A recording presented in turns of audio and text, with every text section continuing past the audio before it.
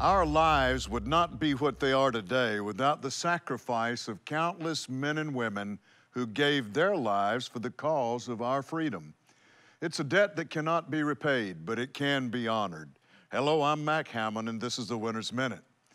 The men and women who have invested their lives in protecting our nation have a special place in my heart, and I believe in the heart of God. They have given so much for our freedom.